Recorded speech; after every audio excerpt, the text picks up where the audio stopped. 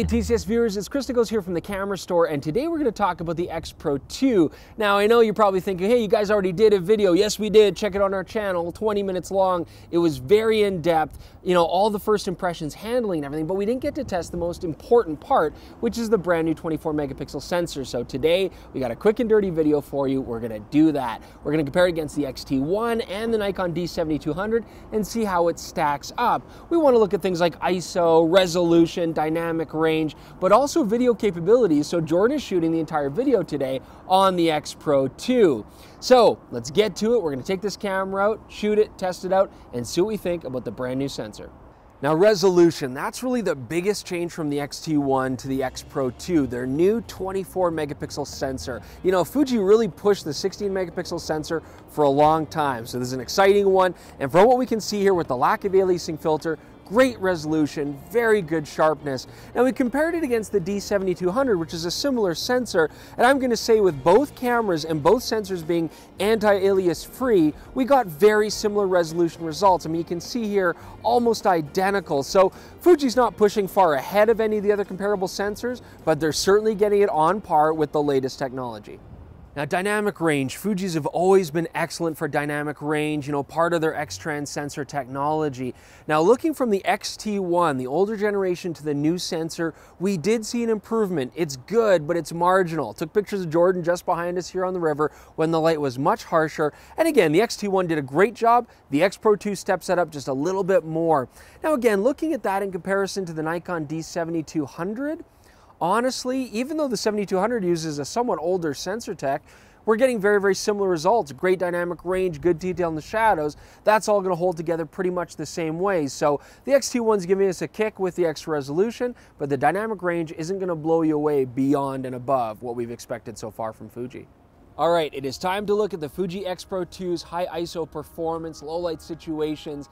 So here we're ramping it up from 1600 ISO, 3200, up to 6400. And what I do like about the X-Pro 2 now is we've got a new top, 12,800 ISO. Now looking at the X-T1, this would be a high one push. So we're gonna look at that at 6400 ISO. And what I'm finding, the X-Pro 2 steps up the low light performance, the high ISO performance, but just marginally. You're not really getting that big of an improvement, not even half a stop. But keep in mind, what you are gaining is 8 megapixels, and that's always counterproductive to ISO performance. So all in all, the X-Pro 2 is giving us a nice benefit here. And we decided to look at it with the Nikon D7200 as well. 7200 has always had great low light performance. Nikon do great processing and get good image quality out of their sensors in low light. But we have to talk about a little bit of a discrepancy here first. You know, Fuji are kind of known for doing this. They kind of flub the numbers, cheat the numbers, however you want to look at it.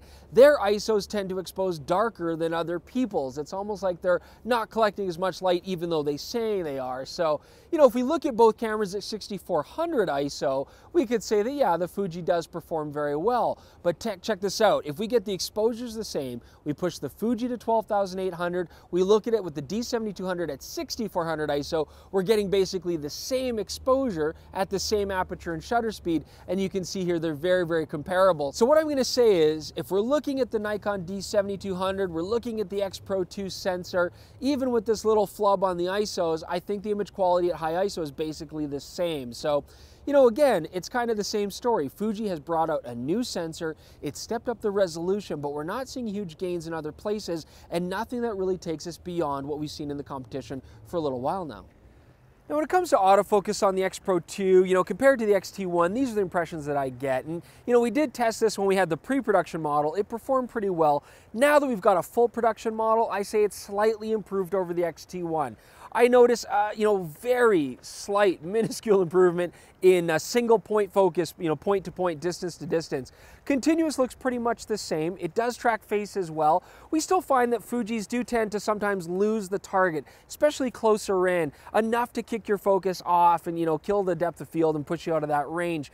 When Fujis make a mistake, they kick right back into it, so you're never far off, but it's still not up to the standard of some of the competition. I would still say that Panasonic own the market on single point point, you know, point-to-point, distance focusing. Their DFD system works amazing. And even though the Sony a6300 that we tested was pre-production, we still feel that that had the best continuous autofocus that we've seen on mirrorless to date. I expect it'll only get better when we take a look at that here shortly. So all in all, I put Fuji in third place now, still very serviceable. You know, it's a testament that they make their older cameras focus as well as their newer cameras with firmware upgrades, but you're not going to, again, find a huge improvement in focusing speed here. It's me, Jordan, the video guy, so you know what that means. We're going to be talking about the X-Pro 2's video capabilities. And I usually didn't take too long when I talked about the previous Fuji X-Cam's video features because there really weren't many to talk about, and the image quality was terrible, so it made my job pretty easy.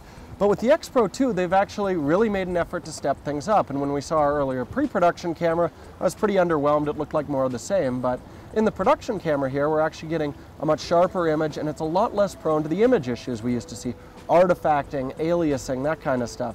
Now, you will still get the odd example of moire, but in general, this is a huge step up in image quality. Now, I have always loved Fuji colors for stills. That's one of the reasons I shoot with these cameras a lot, and I always really missed that in video, but the video quality was so bad on the other cameras, it wasn't really worth it. Now with the X-Pro 2, now that we've got actually quite nice video coming out of the camera, I could certainly see using it from time to time, especially because the Provia emulation on this is beautiful, and that's one of my favorite color film types ever. As long as you don't want to do some heavy grading, actually quite useful. Now, I don't think this is going to become anyone's primary video camera. It's still pretty limiting, and there's tons of weird interface quirks. I can't see a waveform or a histogram when I'm shooting. I can't even see my 16:9 frame until I hit the record button. And the codec's still pretty weak, again, not something you can grade really aggressively. But I don't want to undermine the fact that this is a huge step forward for Fuji, and I hope they keep moving in this direction because I would love to use a Fuji cam as my primary mirrorless camera for video in the future. All right, guys, so that just about wraps things up. And remember, today's video is just a chance to get you to see the image quality on the final production camera. We already talked about handling in our first impressions before in another video.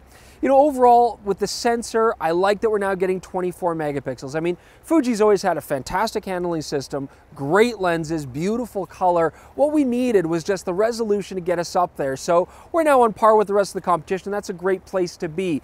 Now, as far as autofocusing goes, I know I didn't seem too impressed by it. It's not like it's improved much, but keep in mind, the X-Pro 2 does add a lot more points. It's a lot more adjustable, and that joystick on the back to move your focusing points around is brilliant. So overall, autofocusing has improved vastly, just not the speed, more the handling.